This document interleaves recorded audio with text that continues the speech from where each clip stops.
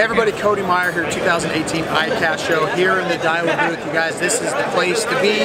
We have the brand new reel out this year we're all super excited about. We've been fishing this reel now for months, testing this reel, and what's awesome is Daiwa said, hey, here's this reel, tell us what you think about it, what can we change, how can we make it better. They listened to the pros, and we came out with this new Tatula 100. Very, very cool reel. For starters, very compact, finesse reel that you're going to be able to do everything with. You can flip, you can punch, you can throw big crankbaits.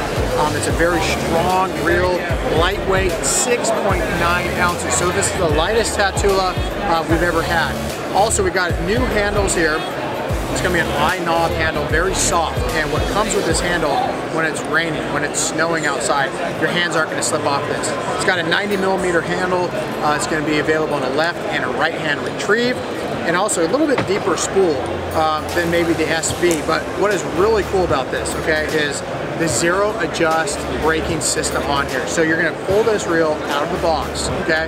You're never gonna touch this. You're only gonna adjust with the Mag Force Z system. There's 20 settings on there. Sounds complicated, extremely easy.